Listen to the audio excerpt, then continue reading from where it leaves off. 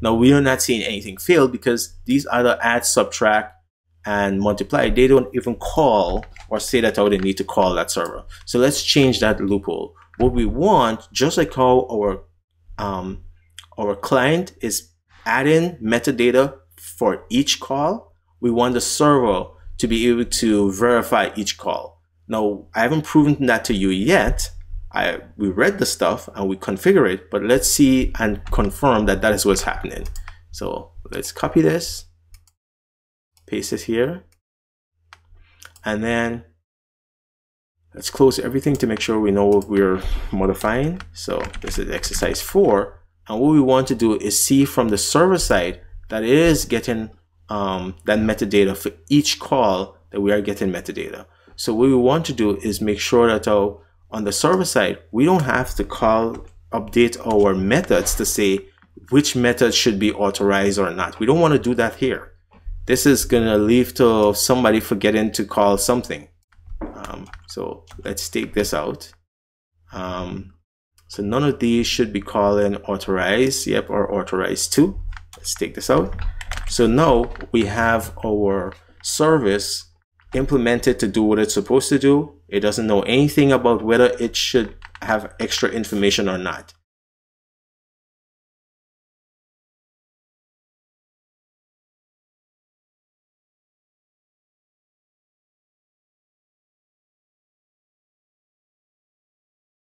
We want to put that somewhere else. And so that somewhere else is going to be on the server itself. So what we want to do on the server is add an interceptor and gRPC that. And the interceptor, what the interceptor does is exactly that. It intercepts each call that comes into our server. And so you can see we have a streaming client interceptor. So we want a unary interceptor, and a unary interceptor returns a server option that sets the unary server interceptor for the server. Only one unary interceptor can be installed. The construction of multiple interceptor, example chaining, can be implemented at the caller. All right, so we want a unary server interceptor, and it's just this interceptor. Let's call it IC, and it's this thing. So what does this look like? Well, if we try to take a look, pull up the documentation for it by clicking on it, unary server interceptor provides a hook to intercept the execution of a unary call on the server. Info contains all the information of this RPC the interceptor can operate on. An handler is the wrapper of the service method implementation. It is the responsibility of the interceptor to invoke the handler to complete the RPC. Interesting. So I'd say let's copy this first of all and see what we're dealing with. So basically it's a type, and it's a function type that we have to implement and install. So here we have, let's go to the bottom. We have this function that we need to implement. So it's going to be, take this out, let's call it my unary interceptor, and it's a function. And let's just put these types on different lines so we can see what's going on. And so let's save. All right. So what should this function look like? Now it says that info contains all the information about the RPC that's being called. That's good.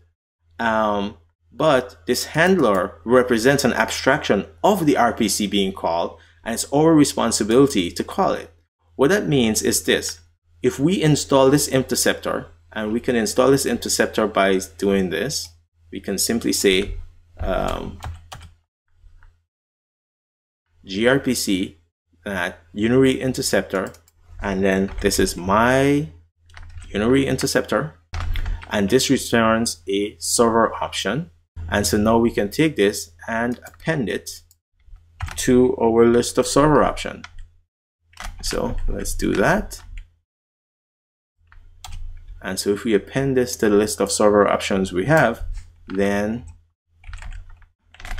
we should be setting up a server with credential, transport layer credential, and an interceptor. And the interceptor is going to get called for every call that comes into the server. Okay, let's test that and see.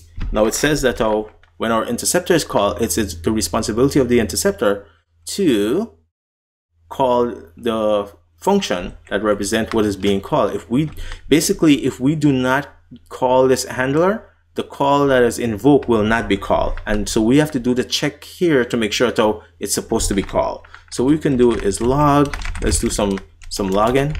So we'll print out the name of the method being called.